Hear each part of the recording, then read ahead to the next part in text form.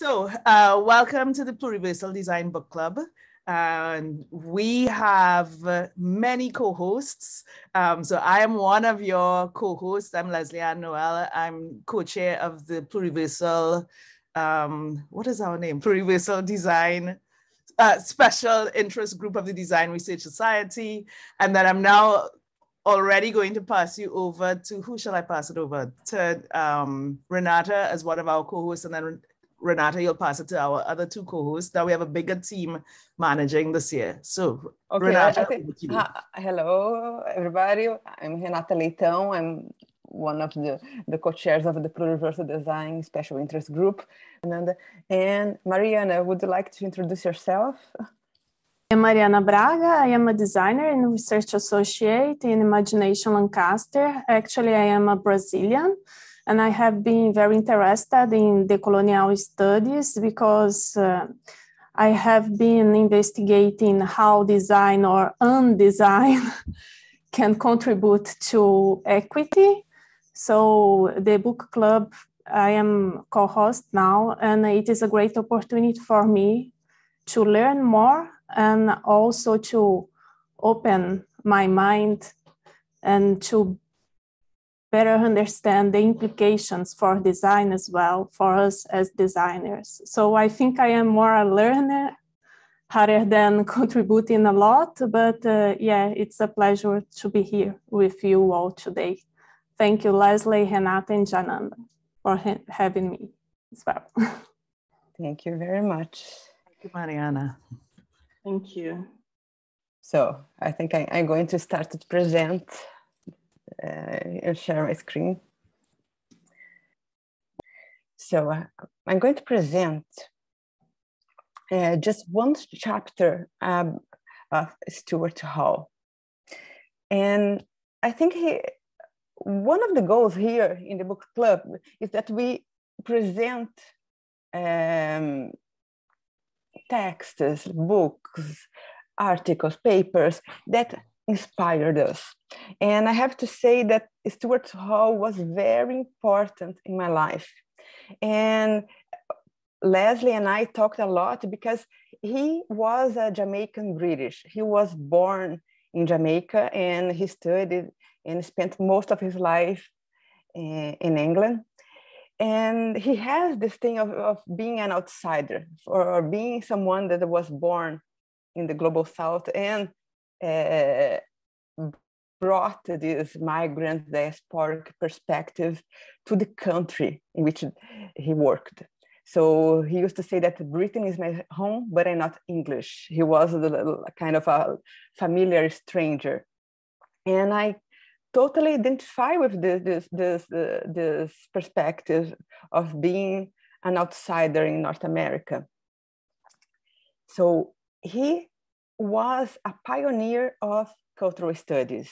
So he would study mass culture, popular culture, and that's something that was very innovative at that time, because studying popular culture wasn't something that was really considered as important. People would study high culture.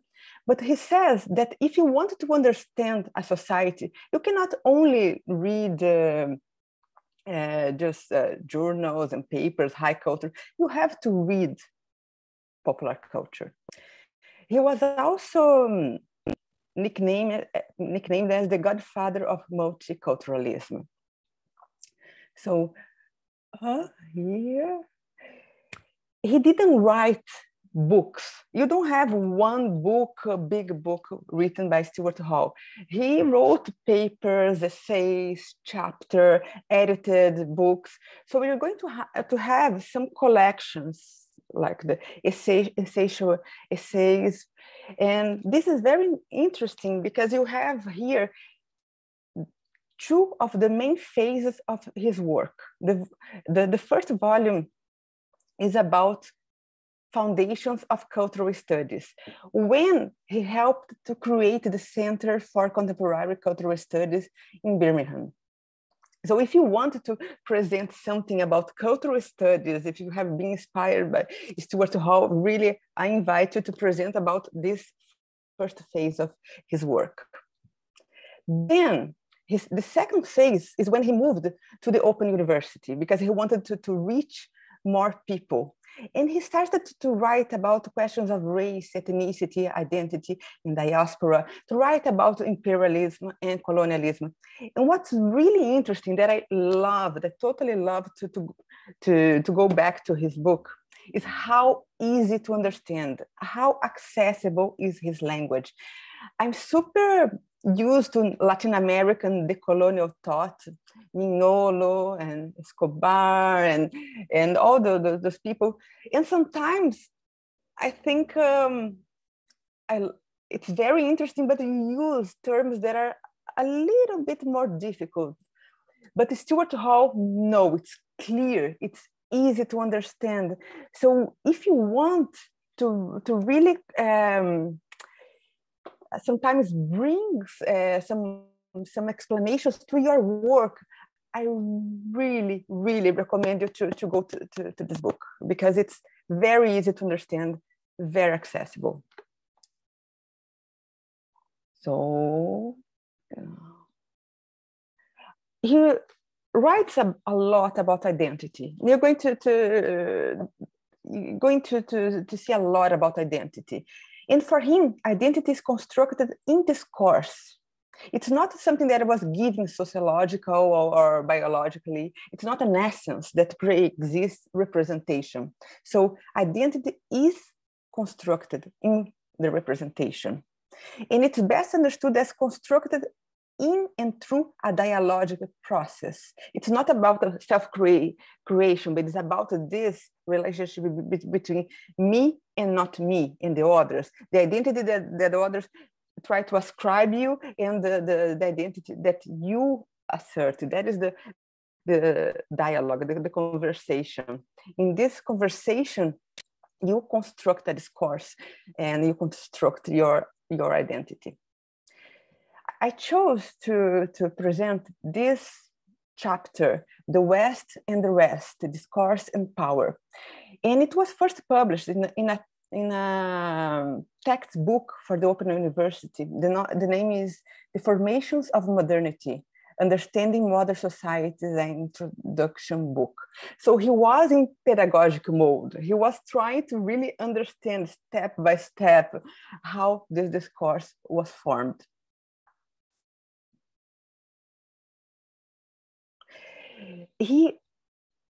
Another thing is that he is associated with Marxist theory, New Left and Marxism. But he argues that traditional Marxist theory neglects imperialism and colonialism. And he really believes that you cannot explain capitalism, how it was formed, if you only deal with internal dynamics. You have to address imperialism. You have to address the European expansion. So the West and the Rest, Discourse and Power. So it's a chapter about how relations between Western and non-Western societies came to be represented. So the formation of the discourse of the West and the Rest. And now I really wanted to go to our read along. So if each one of you can read one paragraph, because I imagine that most of you didn't read the book. So it's a chance to read together. So who would like to start? I'll go. Excuse me. Where and what is the West? This question puzzled Christopher Columbus and remains puzzling today. Nowadays, many societies aspire to become Western, at least in terms of achieving Western thoughts of living. But in Christopher Columbus' day, the end of the 15th century, going west was important mainly because it was believed to be the quickest route to the fabulous wealth of the East. Indeed, even though it should have become clear to Columbus that the new world he had found was not the East, he never ceased to believe that it was, and even spiced his reports with outlandish claims. Our ideas of East and West have never been free of myth and fantasy, and even to this day, they are not primarily ideas about place and geography. And you can even have this thing that the global north and global south are not geographic positions.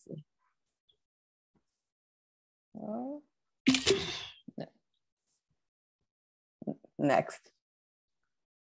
The central concern of this chapter is to analyze the formation of a particular pattern of thought and language, a system of representation which has the concepts of the West and the rest at its center. The West. The West is a historical, not a geographical construct. By Western, we mean the type of society that is developed, industrialized, urbanized, capitalist, secular, and modern. Such societies arose at a particular historical period, roughly during the 16th century, after the Middle Ages and the breakup of feudalism. Nowadays, any society, wherever it exists on a geographical map, which shares these characteristics can be said to belong to the West.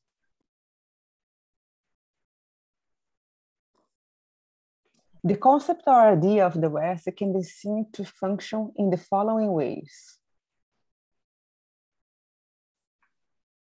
First of all, it allows us to characterize and classify societies into different categories, i.e. Western, non-Western. It is a tool to think with. It sets a certain structure of thought and knowledge in motion. Secondly, it is an image or set of images. It condenses a number of different characteristics into one picture. Thirdly, it provides a standard or model of comparison. It allows us to compare to what extent different societies resemble or differ from one another. Fourthly, it provides criteria of evaluation against which other societies are ranked and around which powerful positive and negative feelings cluster. For example, the West equals developed equals good equals desirable, or the non-West equals underdeveloped equals bad equals undesirable. The emergence of an idea of the West was central to the Enlightenment. The Enlightenment was a very European affair. However, in this chapter, we argue that the rise of the West is also a global story. This so-called uniqueness of the West was, in part, produced by Europe's contact and self-comparison with other non-Western societies, the rest. Ferdinand de Saussure argued that the words night and day on their own can't mean anything. It is the difference between night and day which enables these words to carry meaning, to signify. In reality, differences often shade imperceptibility into each other. When exactly does night become day?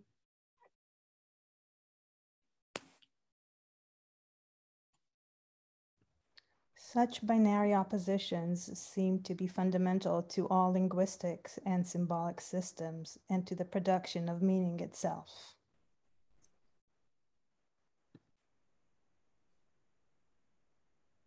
This chapter then is about the role which the rest play in the formation of the idea of the West and Western sense of identity.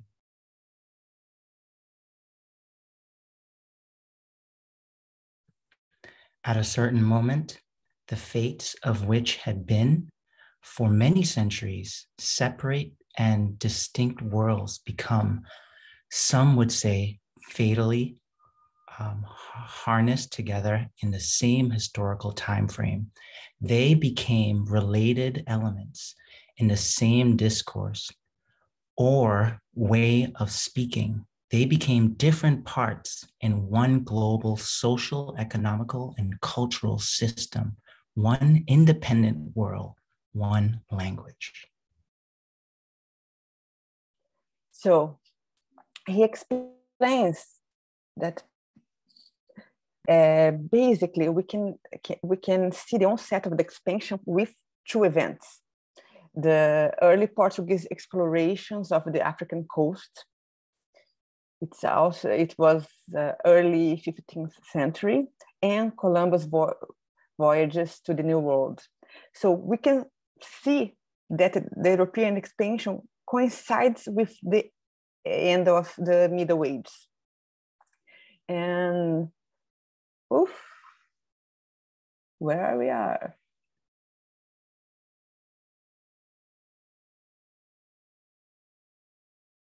Yes, and he speaks that the Middle Ages was a time in which Europe was very isolated from the rest of the world. And if you remember, we had Alexander that expanded, just went to east until the Himalayas. We had many, the Roman Empire also expanded a lot, but it was kind of, during the Middle Ages, the world contracted and Europeans became very isolated. And we also sometimes imagine there is something that is the imaginary, that Greek culture, Hellenistic culture came as a straight line from Greece to West Europe. But no, it came through Islam. It came from Arab culture. So this is something that sometimes we don't have in mind, how isolated Europe was before the expansion.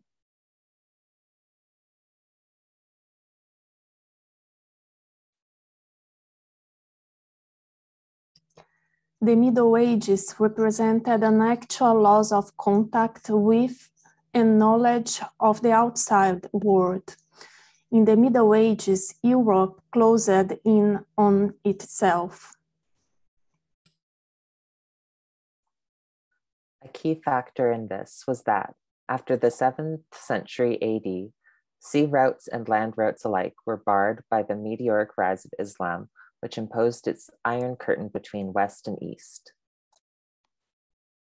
A second major obstacle to the East lay in the mind, consisting not only of the sketchy knowledge that Europeans had of the outside world, but of the way they conceptualized and imagined it. For what lay beyond, Europe relied on other sources of knowledge: classical, biblical, legendary, and mythological. And it's easy to see that when you see maps from that time, that you have like mythical creatures. We had like the body of Christ in the maps, and it wasn't an actual representation. It's still, the maps are always distorted, but at that time it was much more fantasy than data. Something that is important, because Europe was surrounded by Islamic peoples. So when you have this idea of West and East at the time, East is not Japan, East is not China, East is Middle East. That was the idea at that point. Again, this.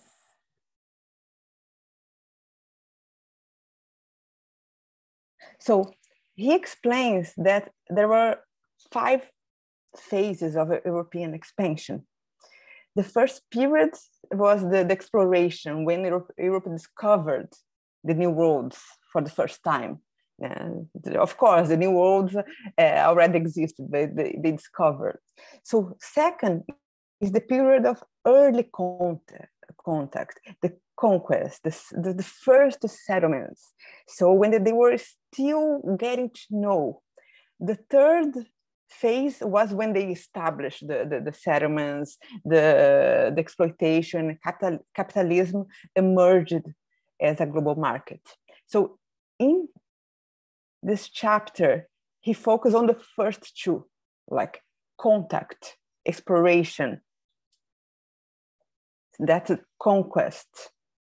So this is because this system of representation was formed back then, many centuries ago.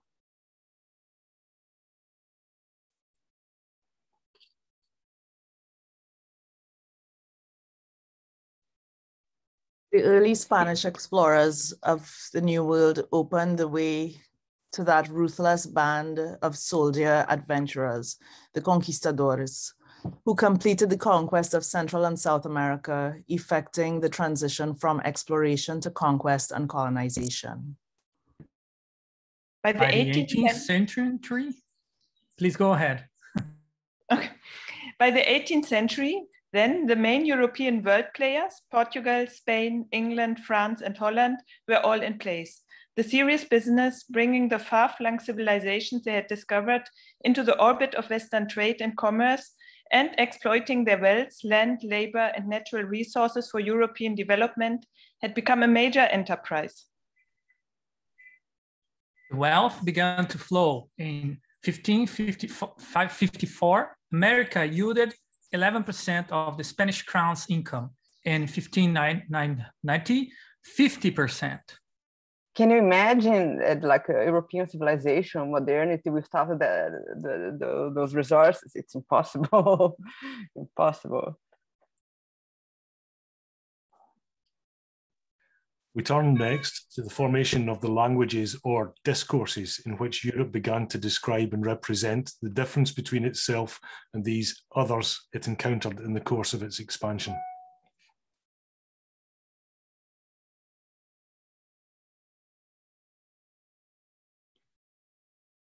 By discourse, we mean a particular way of representing the West, the rest, and the relations between them. Discourse is about the production of knowledge through language, but it is self-produced by a practice, discursive practice, the practice of producing meaning. Since all social practices entail meaning, all practices have a discursive aspect. I would argue that the discourse of the West about the rest was deeply implicated in practice, in how the West behaved towards the rest.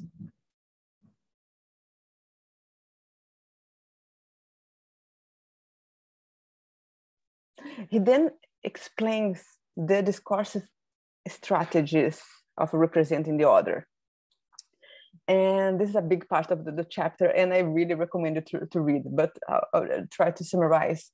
There is the idealization. So imagine that the New World is like the paradise, the nature, the exuberant nature.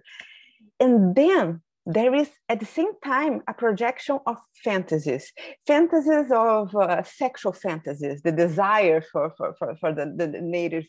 That is such an important part of colonization, but also projection of fantasies of degradation, of violence, the cannibalism. There is also those fantasies. 3 is the failure to recognize and respect difference, because of course, for them what was different seemed all the same. The other was something that was completely indistinct.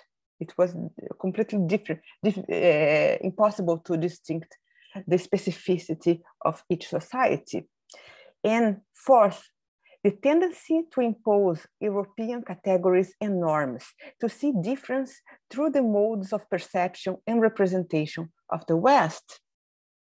When we talk about epistemic decolonization of knowledge is exactly about this, because everyone, doesn't matter, all the peoples on earth today, they have to represent themselves through the categories, through the norms, through the epistemology of the North, of the global North, the West. So they cannot really represent themselves in their own terms. That's something that started a long time ago.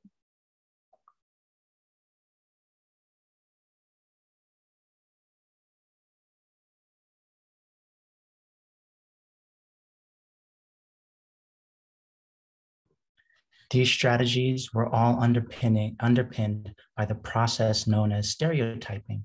A stereotype is a one-sided description which results from the collapsing of complex differences into a simple cardboard cutout.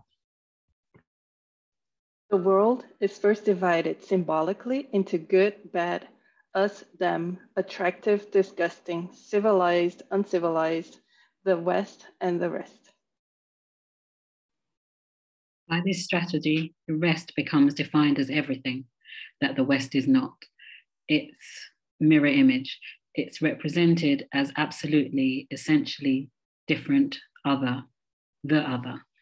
This other is then itself split into two camps: friendly, hostile, Arawak, Carib, innocent, depraved, noble, and ignoble.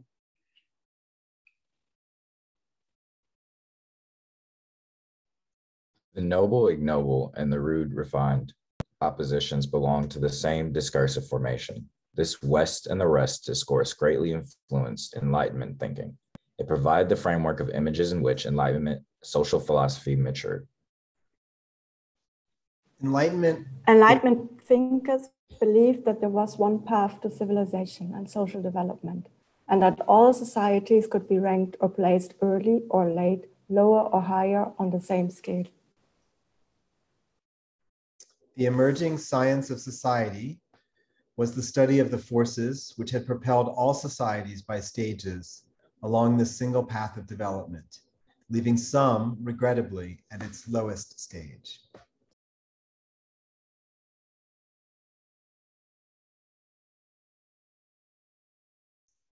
In Enlightenment discourse, the West was the model, the prototype, and the measure of social progress. It was Western progress, civilization, rationality, and development that were celebrated. And yet, all this depended on the discursive figure of the noble versus ignoble savage, and the rude and refined nation, which have been formulated in the discourse of the West and the rest. So the rest was critical for the formation of Western Enlightenment, and therefore for modern social science. Without the rest, or its own internal others, the West would not have been able to recognize and represent itself as a summit of human history.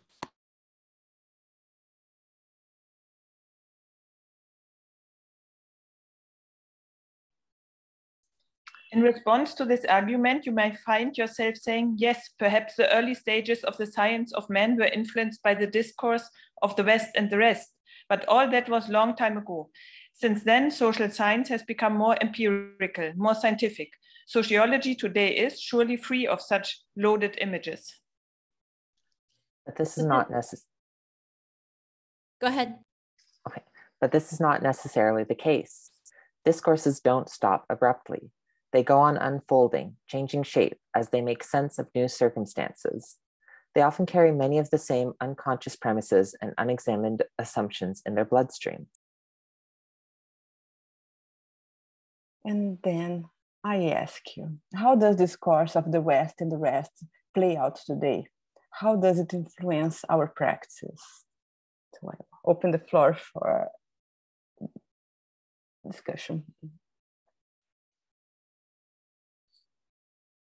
Maybe I can start. I've been thinking a lot about it, and especially, you know, when we have a lot of discussions about science, Western science, especially now about vaccines and etc.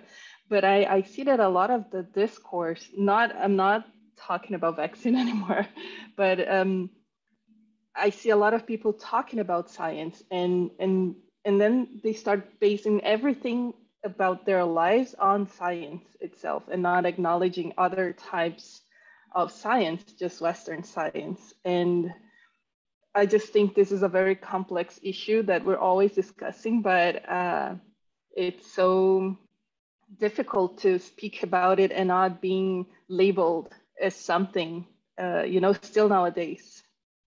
And people don't associate science with colonization often. More ideas? There. Just a quick observation. Just round about the idea of this being a dialogic process. I thought that was really interesting. I hadn't actually picked that up in Stuart Hall's writing before. It kind of makes sense now, that filtered through in a lot of other OU traditions. But I wonder whether there's something really quite important about that dialogic thing, because it allows us to imagine our personal practice in terms of dialogue and apply that at this kind of bigger scale, dialogues of centrist position to others or between eras or epochs. So I'm wondering whether or not there's something, not that he missed, but maybe there's something that needs articulated round about the asymmetry of dialogue. Because Stuart talked there about the fact that we use this to validate our own myths, our own theories. So we are talking, and we are listening to the reflection of what we think we're hearing. We're not listening And so many of the other dialogic practices I've come across in alternative studios and on-country methods, for example, it's so much more important to do the listening bit than to do the other stuff. I wonder whether there's a personal thing that might be, I don't know, reflected at the bigger scale. It was just something that occurred to me. But it's just this dialogue that sometimes we think about, let's hear the other. It's here like very like limited. So just the things that validate your discourse. Mm-hmm. So Gwendolyn, what do you have? Yeah, I was just thinking about something that I also research on, which is design in the context of development and grassroots empowerment and so on, also in the context with international organizations. And I've seen it a lot of times that certain standards are applied to grassroots environments where they just don't fit. I mean, there's a big incongruence between them. The standards that, for example, an NGO or like an international organization that sponsors a project has, the expectations, and it cannot be implemented. So I see like very big gaps there. And it is very hard for those people who implement these projects, who maybe know any better what would be appropriate in this environment, in this context, to convince, they have to make a big stretch between satisfying somebody who sponsors the project and actually what they think is the appropriate thing to do. And so my own research is also in this context. And I think that is one of the biggest problems, because development is still considered in these stages largely, I think. Yes, because the discourse hasn't changed. The terms of the discourse changed. You don't say the West and the rest, but you have the developing and developed. You have a global north, and it stays. And you have a lot, you have like United Nations. A lot of the discourse is not to let people behind. You have to carry people along. And it has a lot of this discourse in the sustainable development goals, etc. Who's next? Fred? Yeah.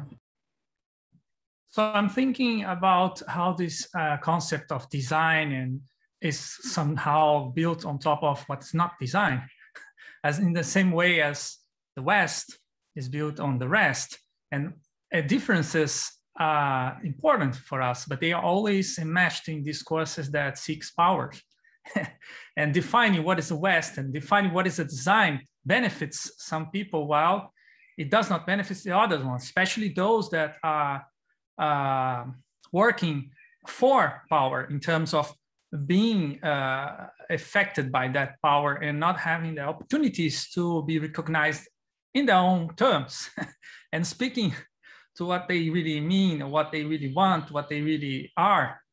And I think that I don't think that we should give up the idea of the West or the idea of the design, but we should take care, be cautious about establishing differences and saying this is design and this is not design. Because if you say this is not design, there's a lot of stuff that not design, but that might be more interesting and show up new ways of living in society that we just can't hear because we separate things together. And that's at the heart of this conundrum, separating for isolating. And while it's isolated, you can hold it power over it, because you ignore there's difference there. You just homogenize the rest, just homogenize everything that's not designed, and it's outside of the scope in terms of discipline, in terms of academic knowledge. But in terms of politics, they are not worthy to stay living. Their lives are less important than our lives. It is all enmeshed because academics are also a space of power. No, I think it's all enmeshed, and that's something that I always thought about. What's the difference between design and craft and art? But basically, people who belong to the West, doesn't matter where you are a designer, you are an artist. If you belong to the rest, it's craft, and you don't just, or it's something that the same practices of world creating can be found in many places, but they are not recognized because they belong to the rest. Who's next? Noemi. Naomi? Hi, I thought it was actually Mariana, but it's okay. I can go. I wondered where in a way for me the fact that it's kind of Stuart Hall talks about it as a dialogue. It's almost, on one hand, for me, he sort of identifies that there's an issue and that we need to be aware of it and that we need to start kind of engaging with it. And maybe that's quite simplistic reading, but just to kind of go with that a little bit, for me, it also means that there's an opportunity to see some of these categories which are not gone, like he argues as well, that they keep unfolding. It just they might be presented slightly differently, but the categories are not gone. They're often quite very strongly embedded in our practice, in our theories, in our thinking, in how we teach, for example, which is where I'm coming from. But the idea of the dialogue for me also signifies the opportunity for change, because it suggests it's fluid. So through dialogue, there's this opportunity to start challenging and questioning and seeking change and seeking the sort of a more explicit opportunity to redefine and rename, and that suggests fluidity, and that means that those sort of very set norms and definitions and kind of this idea of West and the rest can actually change, can be, if we work at it, can become, can be obliterated where they're wrong. And the reason I kind of thought about it in relation to education is because there's such a significant project going on, around in a lot of universities, I probably would say around the world anyway, around kind of decolonization and decolonization, but specifically in relation to our talks here, decolonization, and a lot of it kind of still trades in sort of quite set things. So if it's not one, it's the other. If it's not this, then it's going to be that.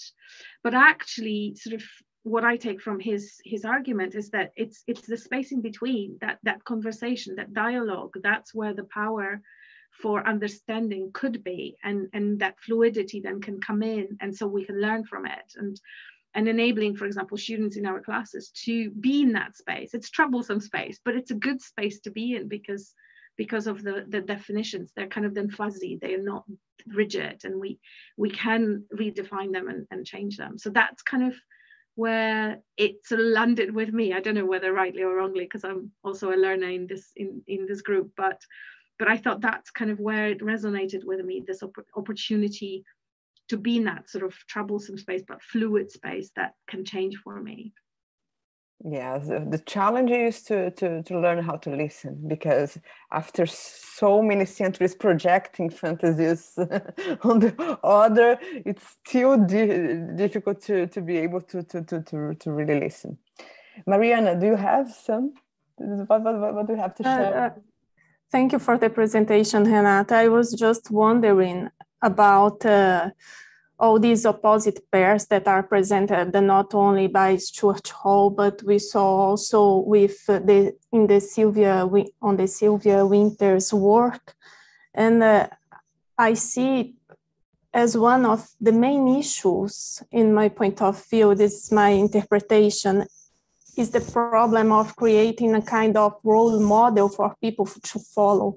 And this influencing our power relations and defining who is going to be powerful according to these models that are actually invented by people.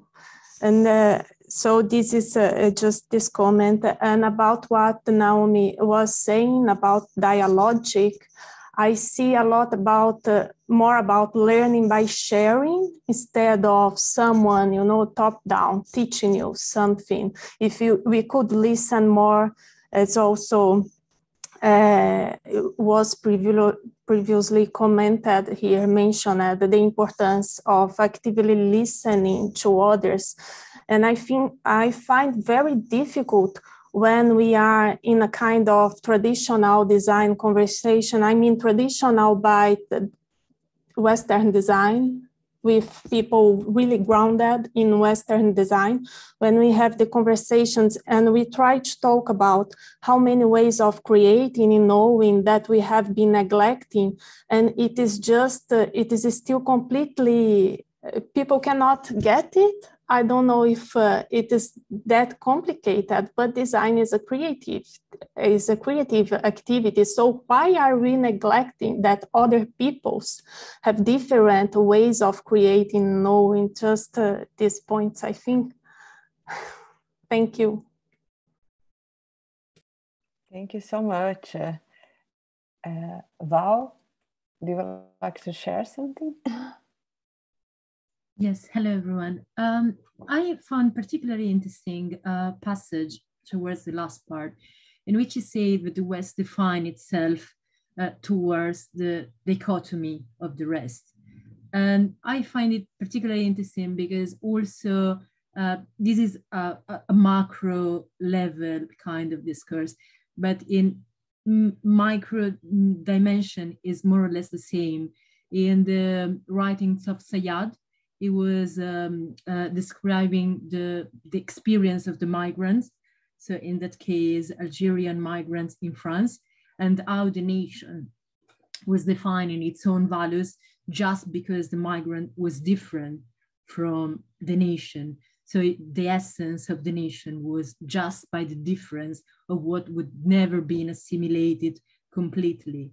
And this is particularly resonating because even Stuart, as you, Renata, underlined, said, Britain is my own, but I'm not feeling English. This is I suppose your same experience is my experience as migrant.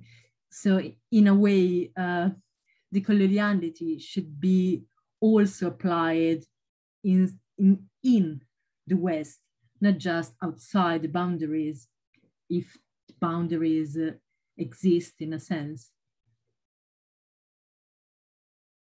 Yes, he really also mentioned the others inside of Europe, because we are Europe always had the others, the Jewish people.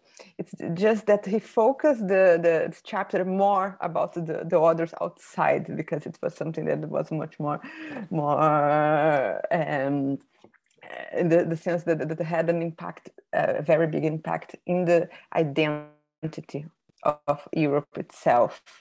But we have to really always understand that there is no homogeneous. It's not that we have like the West is one thing. No, it's many different things. It's very complex. So yes, we also have to remember that, and thank you for remembering us. So Shem, do you like to share something? I mean, wow, just like the whole conversation, the reading, it's been really profound in ways to see the parallels. Like Mariana was talking about with Sylvia Ryder, some of the authors that I read as well. And I'm just like, wow, I feel like I have to unlearn, you know, I'm like, I went through this whole, like I moved here from Trinidad, get into New York City, go to like this design school that's like prestigious, and I'm like, oh my goodness, you know. And then I'm like, it's like I can't even celebrate that because I'd never felt seen or heard there. And then I look at authors from the rest, and I'm just like, whoa, I actually feel like I'm not gaslighted through my whole like career. So like that, it surfaces a lot for me. And, you know, I feel like it permeates. It's like in everything. I'm about to become a dad, and, you know, we're like, whoa, like we didn't know 35% of women got like C-sections because of like institutionalized like medicine and like its oppression of women. So we're like, you know, it's like, again, the same, like in another space. But, and for me in the design lens, like, you know, I'm like, okay, I'm going to make these companies make millions of dollars and like do their products in the design process and ladder it, but it's still for a consumer. And it's still like from that lens. And I'm like, how do I get my young cousins and like nephews and nieces to like be as passionate about this with me? But it's so it's so institutionalized and scholarly that it's hard for them to actually like grasp it. So like I have to kind of shift in the real world in my practice to use kind of art like that isn't very preachy.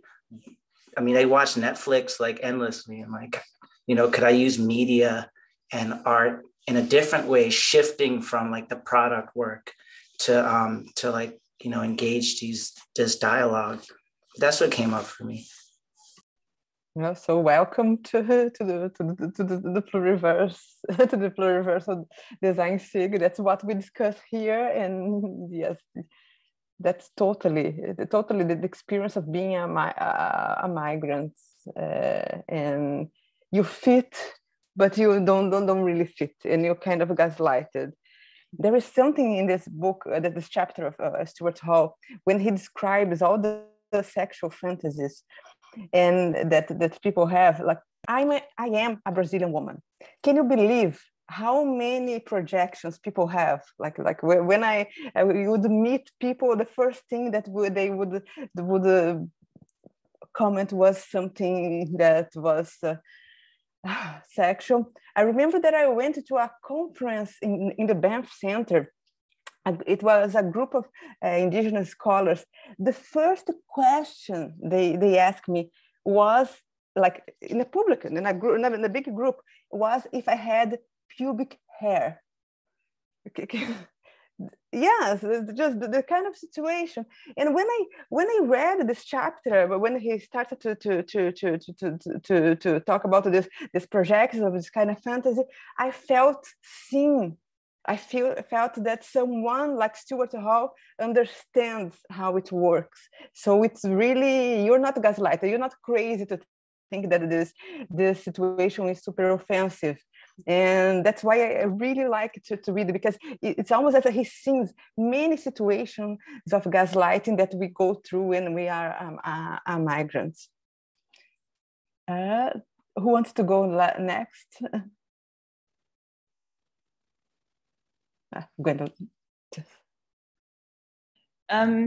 I just had another thought on the dialogic aspect of it.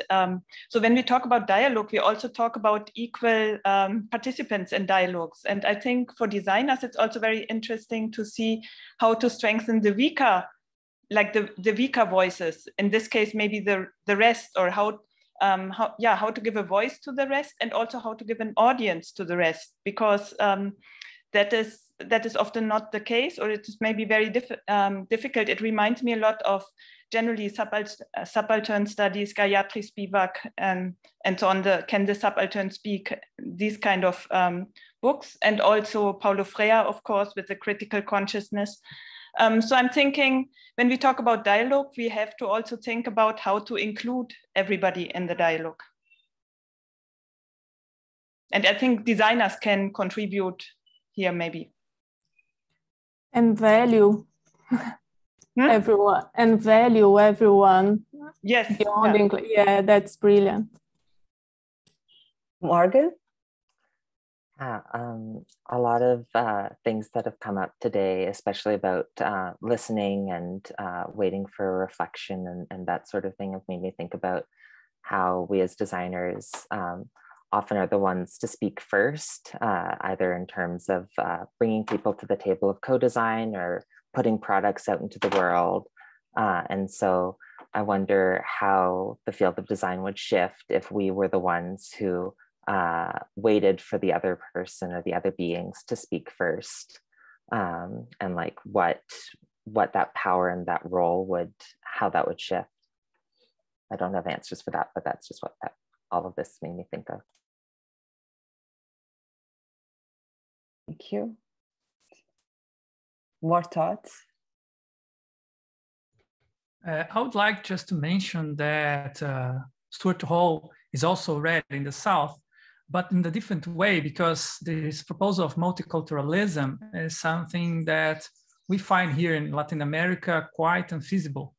This idea of having a dialogue that is peaceful and having this coexistence under the framework of democracy sometimes have led us to situations in which a lot of different groups were not considered to be a culture, and then it could just be erased and take out of the political spectrum.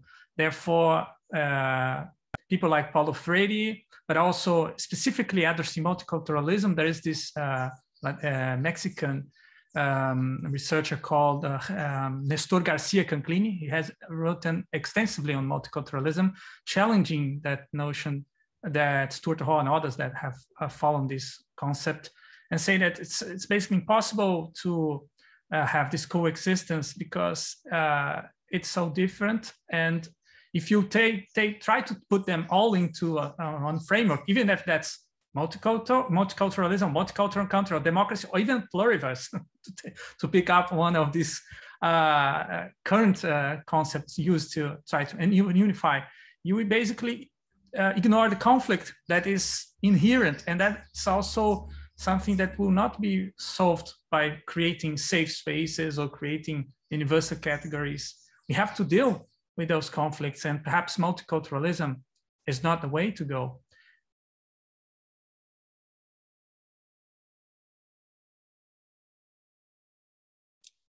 Other thoughts? I have a thought on what Fred just said. I think in academia and in left-wing thinkers in Brazil, this is totally true. But I've been working with indigenous peoples, and I feel like when it comes from their place, some of them can see that they are talking about like the pluriverse without even realizing what they're talking about. It's just they have this vision. So I just wanted to say that. Yes, I totally agree with Jananda.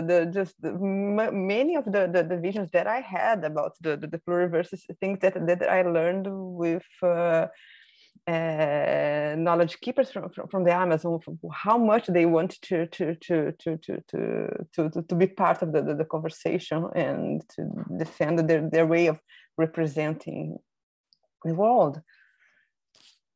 Other thoughts?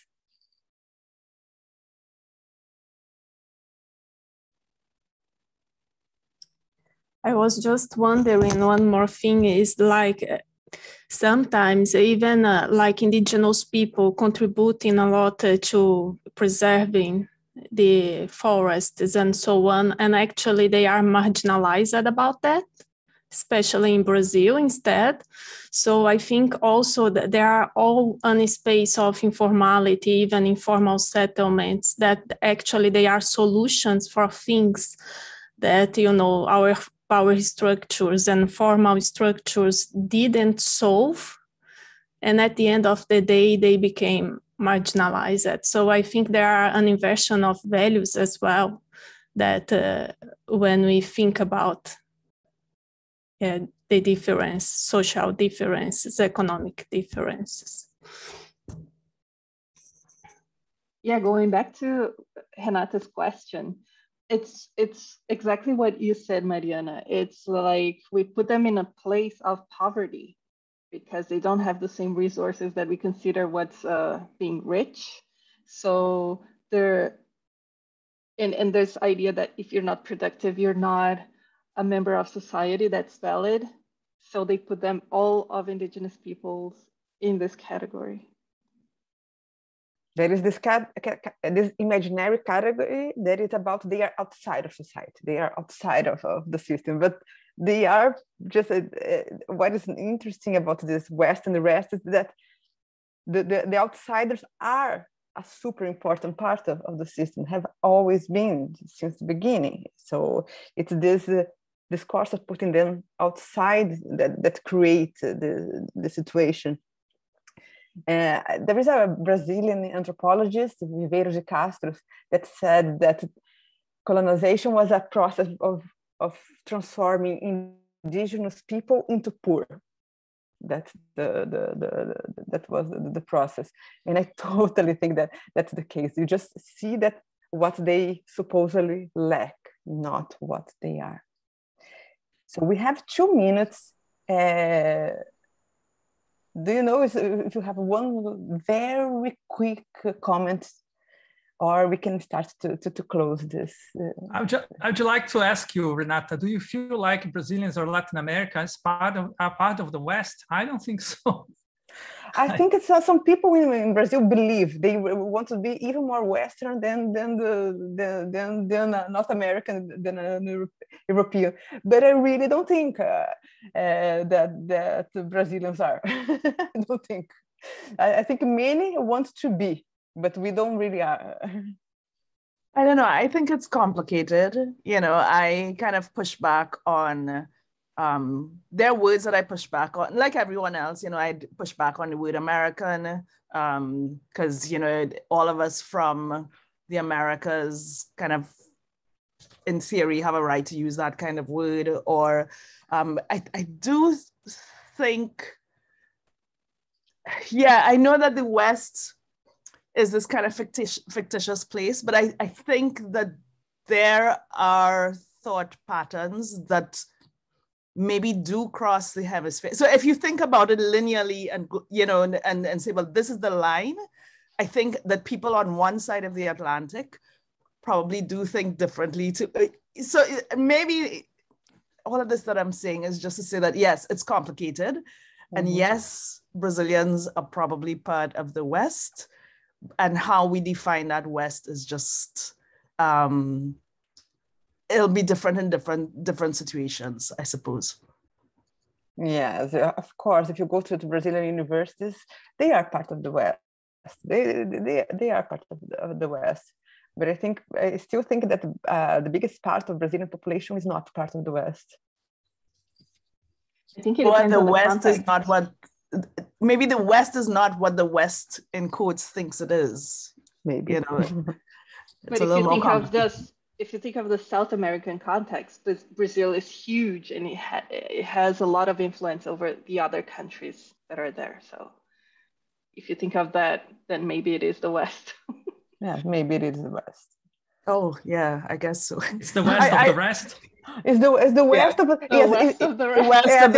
the rest. Thank you so much for being here and discussing this chapter that I totally love, and reading with me. And I hope that you buy and read, because it's really nice. It's really cool.